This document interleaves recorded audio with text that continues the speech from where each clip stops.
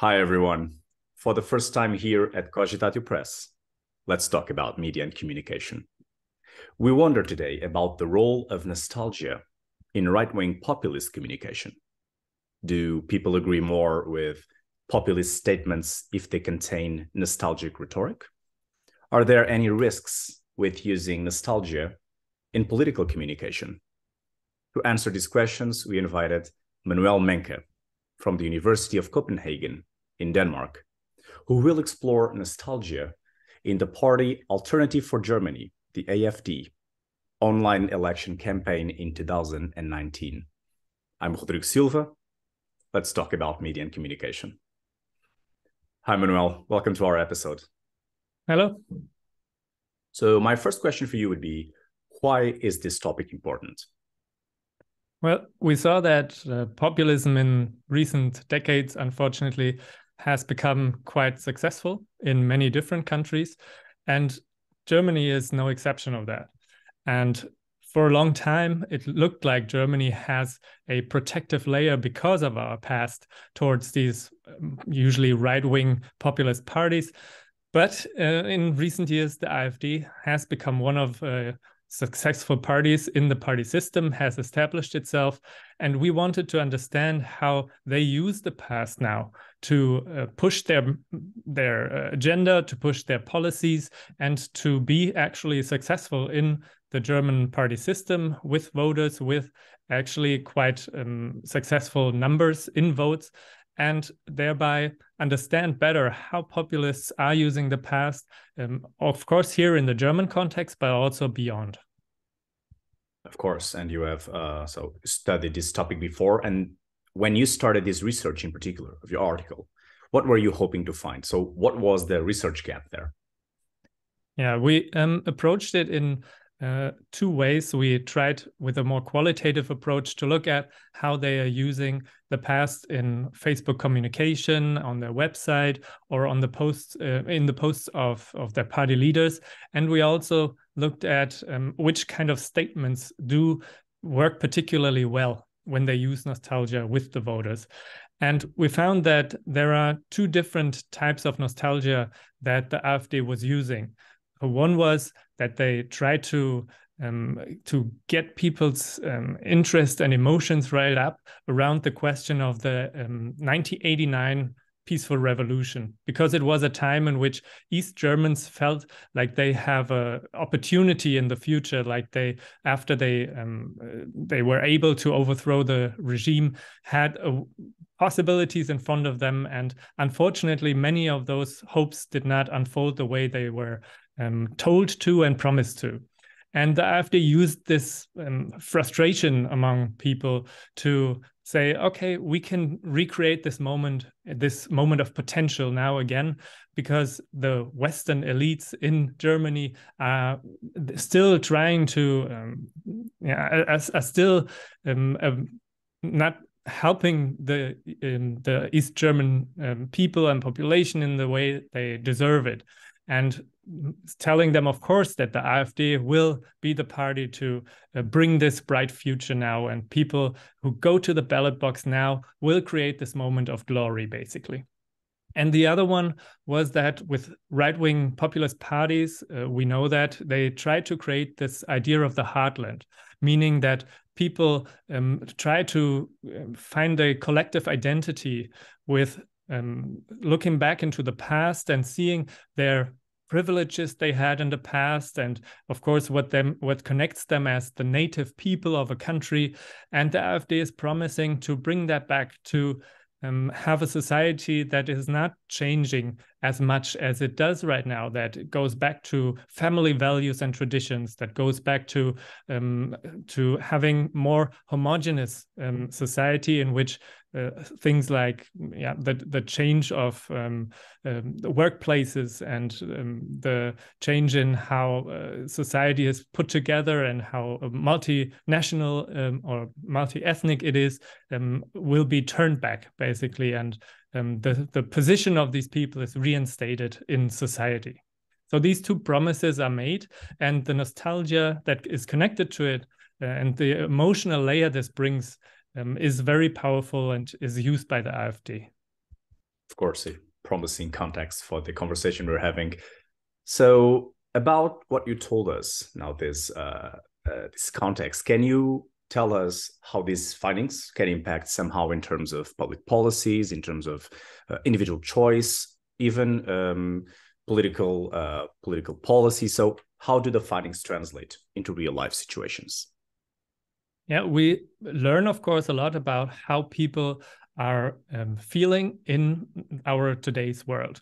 When you see how people are nostalgic and what they are nostalgic about, we understand why our society and the way it is changing causes people to feel anxiety, and which elements they maybe hope to return to, what they think is going wrong and changing maybe too rapidly and into the wrong directions. And this allows us basically to see nostalgia as an early warning system. When we see what people are suddenly longing for, that we understand maybe they are struggling with the changes they are confronted these days. And politicians should be aware of this relationship and should understand that certain types of changes need a lot of communication and need a lot of sometimes backtracking or bringing people along, so that they don't feel like they are forgotten or lost, and that they don't have the sense that going back would be better than moving forward. Of course, we have touched upon your research and the so what element of your research. So now let's focus on the now what. So can you indicate to the researchers out there what comes next in this topic? Perhaps more qualitative studies like you did, or some other geographies or parties. So what now? Yeah, I would say the whole field around the relationship between politics and memory is very interesting and has not been researched in the depth that it can be. So there's a lot of potential there to follow this route. And there's, as you said, the question of geography. So where do we find these kinds of populist uses of the past, and what type of histories and memories are they connected to? Because we have to understand that while the mechanisms are more or less the same, we never know which type of histories and memories are used and modified, you could say, in the strategies of populists. So there is a lot to learn about the role and relationship between the individual pasts of a country and how populists are making use of it. The other approach, of course, is the question, how does it work with the users or the voters who get in contact with this kind of content? How do they react to nostalgic rhetoric? Is it working better with certain groups in society? Is it related to age, for example? So there are a lot of questions still open around these issues of the effectiveness of populist communication that uses the past in these ways. Absolutely. So still a lot to explore in this topic. Yeah. Can you provide some additional resources about the topic that was discussed today? Some other materials for who's listening to us can explore the topic. Yeah. The research on nostalgia has quite a long tradition, but it basically has been discovered for media and nostalgia, for media and communication researchers lately. And so when we look at a little bit older literature, there's Fred Davis' work on Yearning for Yesterday. A Sociology of Nostalgia is the book called, and it is the first one that connected the idea of nostalgia with mass media, which is an important relationship that also plays a big role, of course, when we look at nostalgia in the media and populist uses of it in mediated form. Then there's Svetlana Boym's work, also a book that is working with the foundations, you could say, of nostalgia. She was the first one who stated bluntly that the connection or the relationship between nostalgia and populism can be quite explosive, and introduced a very interesting typology there. Then there's Katharina Niemeyer's volume, which is called Media and Nostalgia, where you can find many different chapters on how nostalgia and media are related. Not so much about populism, but still, I think, a lot of interesting chapters to find there. And the Southampton Nostalgia Group is one to mention, a group of psychology researchers in the UK who published, I don't know how many articles by now with great research on the psychological dimension of nostalgia and media more and more. And maybe a little bit of advertising for my own work. We just recently published a special issue in the International Journal of Communication on digital memory and populism, where we widen a little bit the perspective from nostalgia to memory in general, and especially in the digital context. So these are very, I think, interesting elements to look at in the field. And if you are more interested in more network-related aspects, there's the International Media and Nostalgia Network I'm a co-founder of, and you can find many different researchers from a very interdisciplinary field if you are interested in joining this group and this type of research. Plenty of materials out there to explore politics and memory.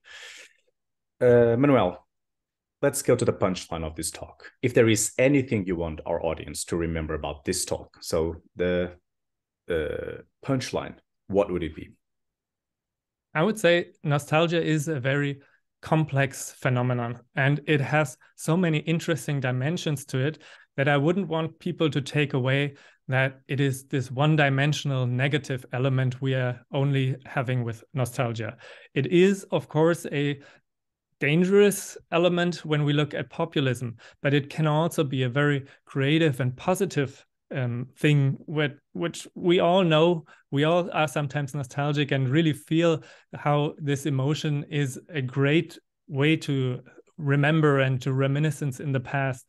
And it can inspire us. It can make us very creative in how we approach the future as well. So see nostalgia in this broad variety of elements it brings and of ways to approach it, and not only as this very negative, unfortunately, very negative role it plays currently in many of these populist movements.